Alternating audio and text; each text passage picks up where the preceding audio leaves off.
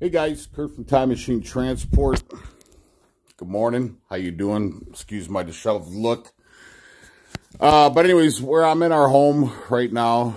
And I said I was going to do a video. And we live in a nice apartment complex. But anyways, I said I was going to do a video on how to escape say for instance, that patio door there and that door right there are the only way in and out. And we happen to live on the 3rd floor. I'm going to show you very quickly. And my wife, she didn't know this until one day we had a fire alarm.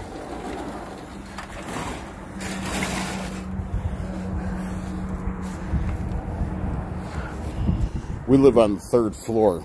So, my wife, we had an apartment, there was a medical, not a medical emergency, a fire alarm. And she was on the treadmill in our office, and she said she didn't know because she had her headset on while she was working out, and she said she heard an odd noise in the hallway, and she opened the door and she heard this siren screaming, and people were walking down the hallway, and they said it was a fire alarm. So she had gotten, she just got her jacket and went outside with the people. Anyways, when I was on the road, obviously, and she had said, what would I do if there was a fire outside the door? And I'm like, oh, I said, well, that's a good way to do a video. So anyways, so if you were on the third, okay, so if you rip back, say this carpet, right? You go to the corner of the carpet and there are joists. Just like there's ceiling joists or trusses, there's also floor joists. I would recommend that if you have hardwood floors, it'd be different, or if you had a laminate floor or ceramic tile, like in the bathroom and in the kitchen, that's a little bit more difficult. But if you have a carpeted area, you can peel back the carpet, and if you look, there's plywood underneath this carpet. And I know all this because I used to be a general contractor before I got into trucking. And there, you'll see nails in a straight line. If the joists are running this way, you'll see the plywood laying, and then you'll see nails going the length of the joists, okay? Now, if the joists are going this way, perpendicular here, you'll see the nails nailed this way. If you had yourself a saw, like a circular saw or whatever the case is, and a lot of this stuff is just prepping, it's virtually just prepping. You could cut a hole in the middle of the joist, right? You lift up the carpet, you take your circular saw, you plug it into an outlet anywhere, and you could cut a hole in the floor. And then you just, big enough for yourself, and like my wife, this is all of her eBay stuff she sells, but she's got her own little bug out bag. And I'm not going to show you all the details in it, but I carry one in my truck as well. So, anyways, you would make a hole in the floor, big enough to obviously fit your bug out bag and yourself in there. And you could kick away. If you're on the 2nd floor, right? If you're on the 1st floor and you have a parking garage like we do, you're not going to be able to do that because the ceiling's going to be concrete.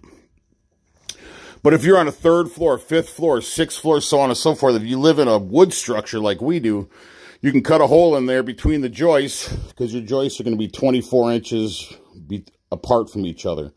Enough for a person to fit through. So if you were to cut a hole in the floor, and I know, oh yeah, I got to have a saw for that. Well, yeah, plan accordingly. If you have a fire or you need to bug out, you need to get the hell out, and you got somebody at that door, and you got something, you can't get down to 3rd floor, you can cut that hole, and then the ceiling on the unit below you, the ceiling is going to be drywall. So you just kick right through, and you can just jump down to the 2nd floor if you have to, or the 1st floor, or whatever the case is. Now, if you weren't comfortable with that, you can come out here to your balcony, if you have a balcony. And what I mean by the nails going the length of the, see those nails and those nails? That means your joists are running this way, and that way. We have to get them to replace these deck boards eventually. Anyways, so you could come out here. Now these, you have little star bits, so you wouldn't really be able to, but you could cut a hole right here with your Sawzall or your saw, and you could jump down to the second floor. Okay? So that's first thing. Second thing, if you come out here to the hallway,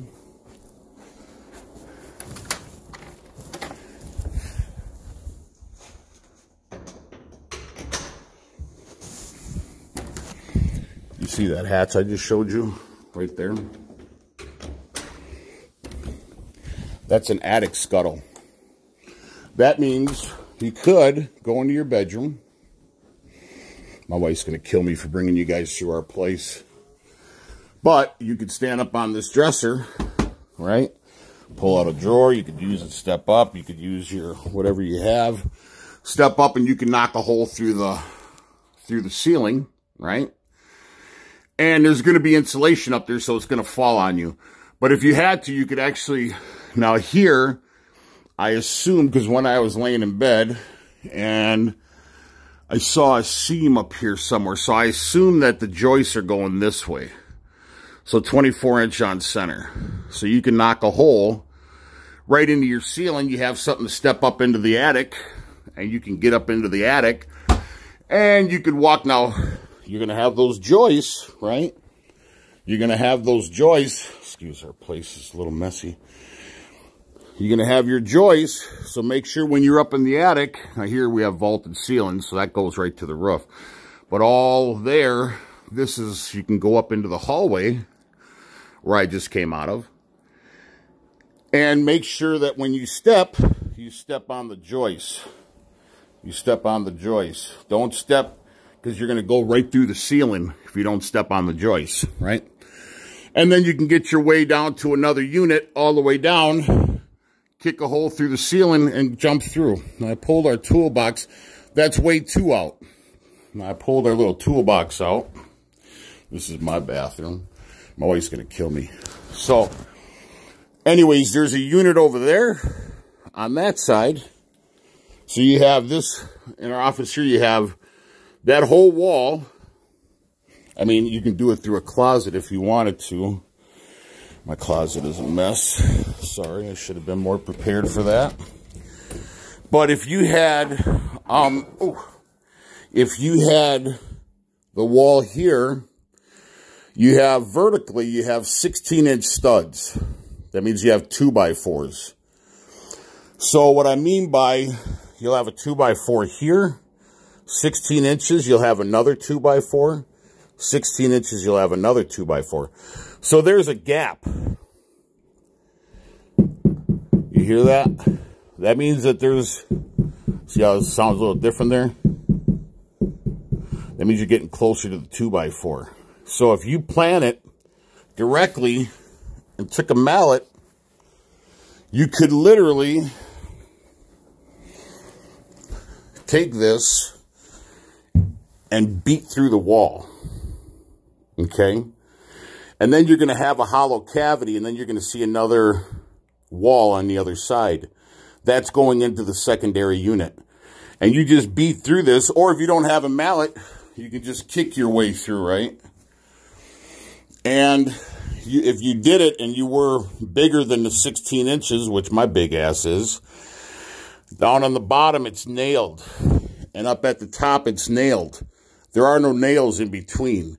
So there's typically 2 nails on the top. That there's what they call a top plate that goes all the way across your top, and then you have a bottom plate that goes all the way across. Okay? And these vertical studs are nailed to the top plate inside this wall. Only 2 nails. So typically they have to nail them on an angle. Excuse my grubby hands. I was at the shop all day yesterday. I got to head back out there today and get my truck ready. I'm leaving tomorrow. Now, if you were to take this cavity and beat through, and then beat that whole area out, or just beat through enough, and then take this mallet and hit the 2x4 on the bottom, or the top, sideways, not up, but sideways, you can knock that other joist out, or the other stud out. So now instead of having 16 inches on center, you'll have 32 inches to squeeze your bug out bag, your weapons, yourself into the next unit, and the next unit, and the next unit, and the next unit, so on and so forth. Now, going to my wife's bathroom. She's going to kill me. Now, on this one here, same thing. You got 16-inch on center joists, and there's a unit over here on this side. So you have a way out here where you beat through the wall with your mallet or kick it, and you're going to have, see that? That's hollow.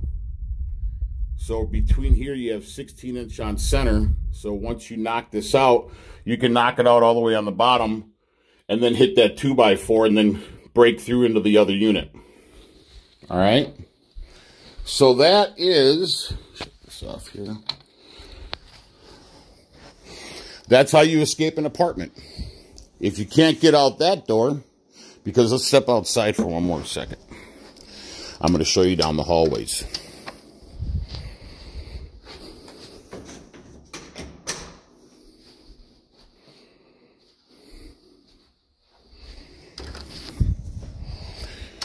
So I just showed you that you have all them units all the way down the hallway. There must be 8 units, 6, 8 units. You could go through every single wall to get all the way down to get to safety, and then open up that door and get out the hallway. Or on that side, we have only 1 unit, so you only have so many. You know, only 1 unit to go through. You got the balcony with the balcony boards. You got the floor joists. And you got the attic. So that is a brief summary on how you can escape an apartment. If you can't get out that door, and you can't get out that door. Or if you got that door and you didn't want to jump because three stories will probably break your legs. If you're lucky, you won't break anything, but you'll be kind of stunned. But that's a good way. So like I said, beat through your walls, cut through your floor, pull up your deck boards, or go into the attic. I hope it was informational. I told you guys I would do a video on it. And put stuff away. Now my wife's going to say, what were you doing showing our place to people? But anyways, hopefully you found this video informational. If you have any other ideas that you might want to tell me on how to escape, and that would be a condo, a house. Now, if you had your house and you had an attached garage, you could beat through the wall into your garage if you had to, just by these cavities. And wherever you see like a light fixture, there's boxes. There's boxes that the electrical comes into. And then you have all your connections behind here. Now, those boxes are normally nailed, well, not normally, they're always nailed to a 2x4. So you either have a 2x4 here, or you have a 2x4 here. So, say for instance, you come in here. Let's see, where's an outlet? Ah, right here. So you have an outlet here, right? That means there's going to be a 2x4 either nailed here or a 2x4 nailed here. Now, if this is the wall you're trying to break through, you're not going to want to hit here or here. But you know that there's a 2x4 here or a 2x4 here that goes from top to bottom. Now, if the 2x4 is nailed here, you're going to have 16 inches to your next 2x4. So that means this is hollow. Or if it's nailed here, you have 16 inches to go over, and this side's hollow. So anytime you see an outlet on the wall, you know that you have either a 2x4 on one side or the other. And that's pretty much it, man. So you're not, if you're in an apartment or in a condo or in your own house, say you're trapped in a bedroom, that distance applies when we got all our bug out shit in there. I got to bring that down or over to the shop eventually. But if you're in a house and you're trapped in a bedroom, that 16-inch on center or that 24-inch on center, that applies to all building codes. And the reason why the 2x4s are 16-inch on center, because it's a smaller board. It's a 2x4.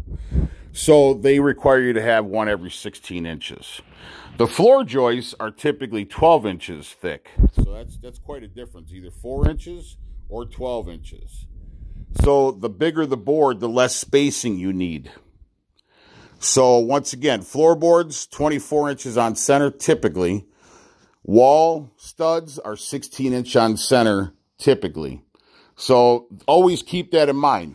So once again, I hope the video was helpful, informational. If you found it informational and helpful, please hit the thumbs up button and subscribe to the channel. I'm going to do a video today finally when I get out to the shop on some weapons. So I hope this video finds you well. Ciao.